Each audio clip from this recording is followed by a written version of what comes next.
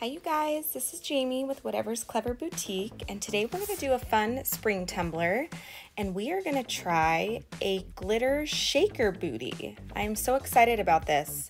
So I'm starting with a 16-ounce plump from the Steel Magnolia, and I didn't have any prepped ones of this, so unfortunately I had to prep it.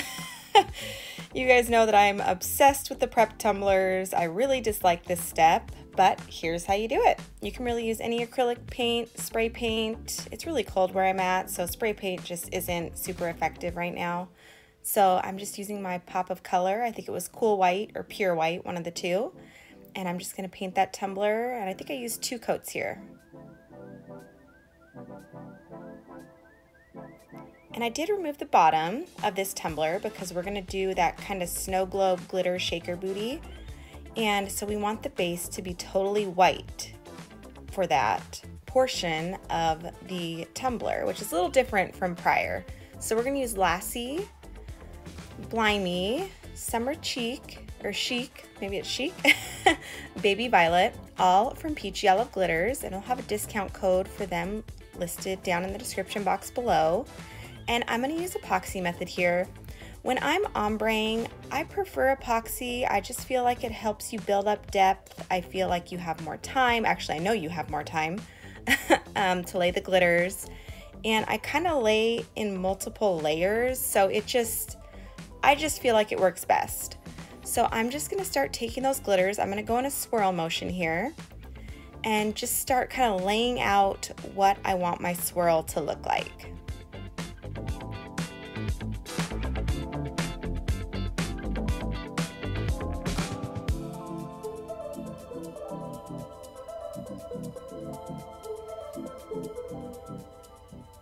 It worked out perfectly. I was able to use each color twice, so it lined up great in the end. And so now I'm gonna go back in and start going in with a more heavy coat to try and blend those colors together.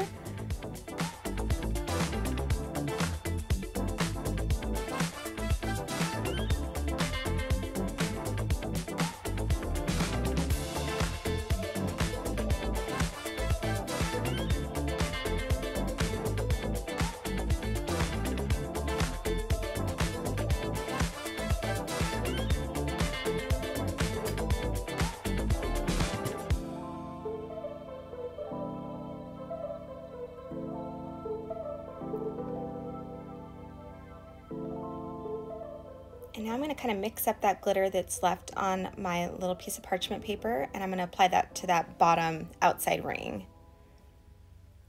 Now I went in with 2 coats of epoxy, and then I did my sanding all over to make sure it was really smooth. So now we're going to go in with almost like a Milky Way effect. So I have Serendipity Saunders from Woods Goodies. I have Monarch Orange from CC DIY. Frosty Sage Green, which is actually yellow, Lettuce Green, and Pearl White. Those were all from Arteza. And I'm going to take a little bit of each of those micas and put them in little mixing cups. And I put some pure white in with that yellow and that green, just to kind of lighten them up a little bit. Now I'm taking a little bit of epoxy and putting that in with those mica colors, and we're just going to stir those up. These are going to be our swirl colors that we're going to add in once we apply our thin coat of epoxy to the tumbler.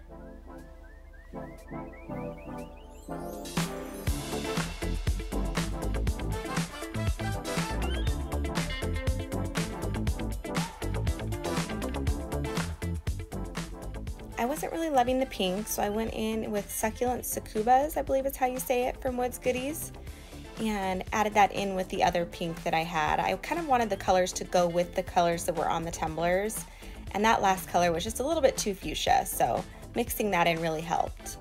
Now I'm applying that thin coat of epoxy onto the tumbler so that our micas have something to kind of slide over.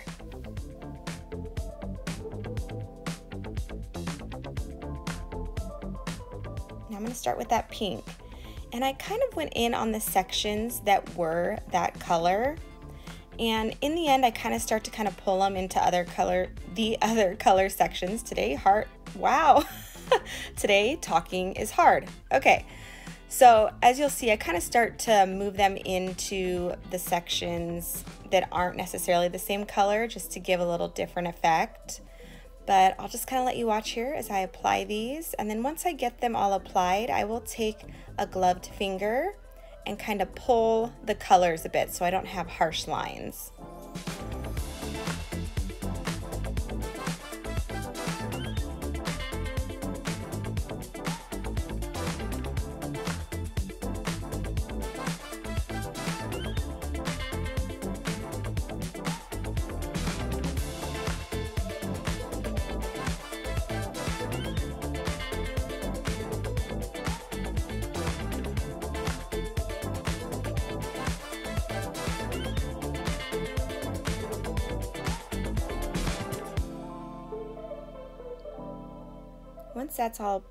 Once that is all applied, we're going to take Ella from Peachy Olive Glitters, and we're going to put that in with a little bit of epoxy and just kind of brush that through the tumbler sporadically, just to add a little more depth to this Milky Way effect.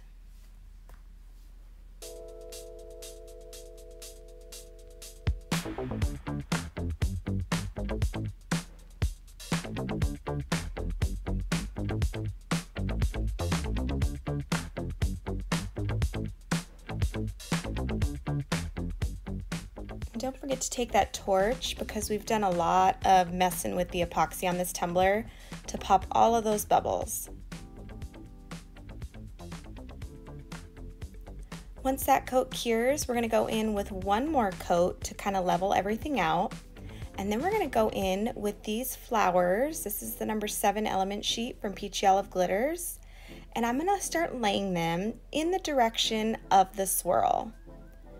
And I kind of just put these where I thought would look best. I'm going to add a leopard print on there as well, kind of sporadically, so there was no real rhyme or reason as to where these flowers needed to go. Now I'm just going to take the leopard print, and I'm not going to cover the entire tumbler. I'm just going to kind of lay them sporadically throughout to fill in the big blank spaces. The vinyl is from Tech Wrap Craft. I have a discount code for them in the description box below, and I will link the color. I don't recall at the moment what it was called, but it is really, really pretty and has a shift from like purple to blue to pink. It's so, so pretty.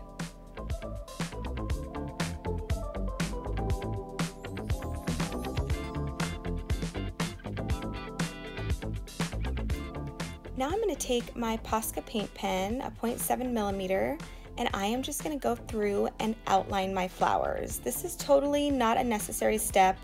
I love doing this with my florals. I feel like it just adds so much dimension and really makes them pop off the tumbler. So I love to do this on mine. You can totally leave it as is if you like the way it's looking before, but this is just a step that I love to take.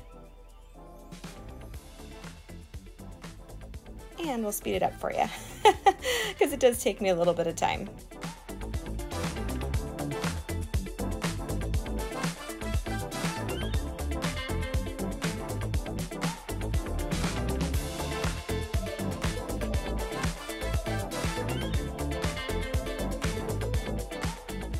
And there's what it looks like with everything all outlined. I just love how this tumbler turned out. Now let's start in on our snow globe shaker booty. So I'm going to take Baby Violet, and you guys have seen me do these before. So I just mixed some of that glitter with some UV resin, and I'm just going to fill in, not all the way full, but basically just to the line of where it meets that center with that glitter resin. Now we're going to do just a really thin coat of the yellow. I believe that was Summer Chic or Chic, and I just pull that to the edges because we are going to want to fill this cavity up with our snow globe mixture. So this is just our base coat that you're going to see through the snow globe. Once I get those in, I'm going to cure that for 99 seconds. Then I'm going to take these acetate sheets, and I'm just going to trace that right outside of that inner circle. This is going to seal in our snow globe. So I cut that out, and then I'm going to take some rubbing alcohol and just rinse off all that paint pen. There's probably something better you can use, but that's just what I had. Now we're going to take Be Yourself. It's like a chunky glitter shape mix from Peach Olive Glitters. I totally thought these were flowers, just a disclaimer. They're little bees hives, but it still works. They're still cute. So I'm taking out those sprinkles. In hindsight, I wouldn't have put those diamonds. Then I'm going to take Goth and Glitz just to use those pink sprinkles out of there. But you end up not being able to see those little clear like rhinestone things. So as you saw there, I put a little bit of UV resin around that purple ring, and I set the acetate sheet down on top of it and pushed it down so it adhered. And then I cured that with my lamp. Now, just like a snow globe, when you get those tumblers, you see how they have like the little hole in the bottom where you put your mixture? I take 1 part clear glue with 3 parts bottled water. Mix those together. And now I'm just gonna fill, with that hole that I cut with my X-Acto knife, fill that cavity with your liquid.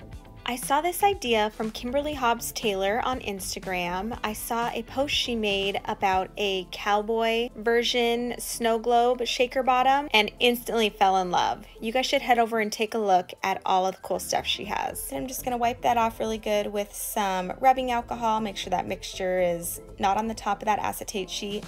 And then I'm gonna take another little piece of acetate and put it over that hole with some UV resin, cure that for 99 seconds, and then go in with our full coat of UV resin, as you just saw there. You wanna make sure this is pulled all the way to the edge, all of your acetate sheet is covered, and then we're gonna cure that. I think I ended up doing it for like 3 minutes just to be sure it was really cured. And that is it. And this is what we have. I love how it turned out. I cannot wait to do more of these. But as you can see there, you really can't see those little rhinestone gems that are in there. I do still love how it turned out, but in hindsight, I probably wouldn't use those again because they kind of disappear.